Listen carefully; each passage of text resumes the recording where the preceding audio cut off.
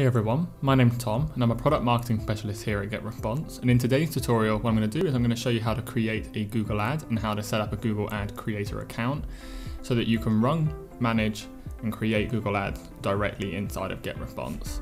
The first thing you need to do is just navigate to your paid ads, which is part of your new menu now. You just click here in paid ads and you'll be taken directly to here.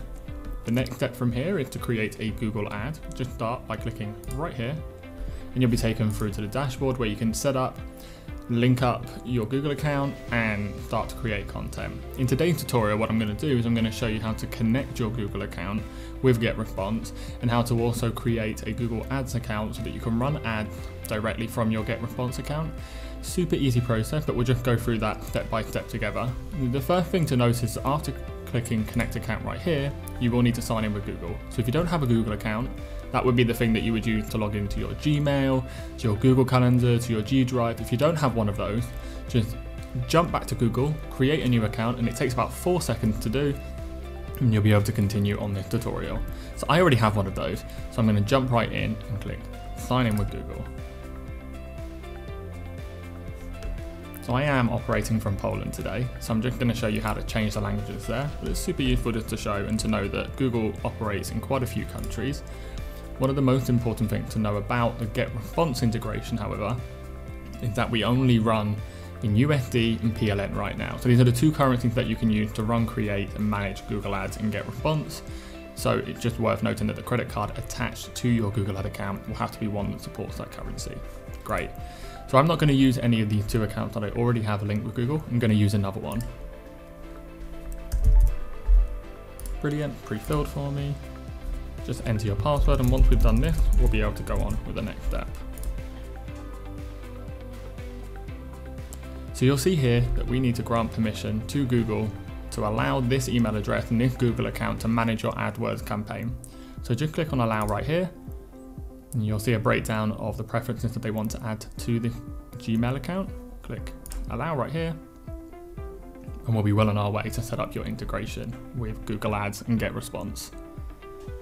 So once you're here, after a brief amount of time, you'll see that your Google Ads account was connected and that we now need to finish the integration by setting up your account, your Gmail account, as a Google Ads account. So we just click go to Google right here. So the next step is to either start now here or here. I'm going to go up here, no reason in particular, I just prefer it up there. And once we click start now, we'll be able to continue through the process and start to build up our Google Ads account so that we can publish ads directly from GetResponse. So we are professional marketers, so we do need to switch to expert mode in order to set up correctly. So we'll just click on this one right here. We're actually not going to set up a campaign today directly in Google Ads. But a part of this integration is that you can create, manage and run your ads directly from GetResponse. And it's a much simpler process than what you've got in Google Ads. So what we will do is we'll just click here and create an account without a campaign. Like I mentioned before, we only operate in two currencies with GetResponse right now, so you do need to make sure that you switch this to the right one. I'm going to switch it actually to USD right now because it's a little bit easier to operate with.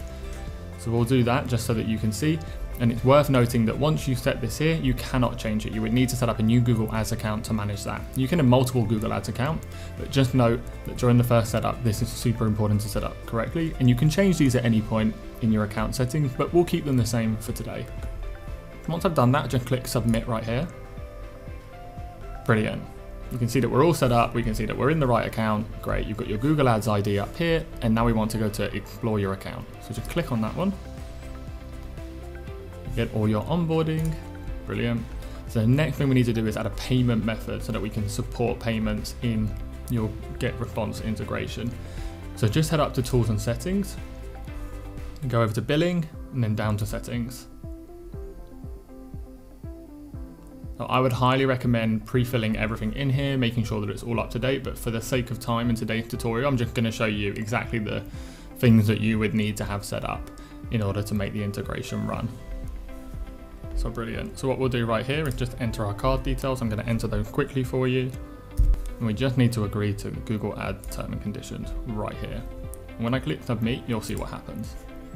As I mentioned before, you need to have the business name, your address and everything set up so that they know where to bill you. So I'm just going to type those in now and we can move forward.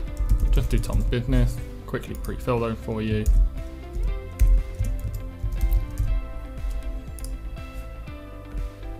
And once you've entered your business details, you can just click submit again.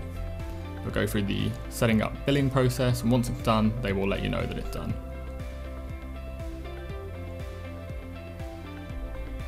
So sometimes you might have to have an approval, and you can see there, you can refresh this page to check on the approval status, or you can actually look for the rest of your Google Ads account whilst this is being set up. I'll refresh and see what we look like here.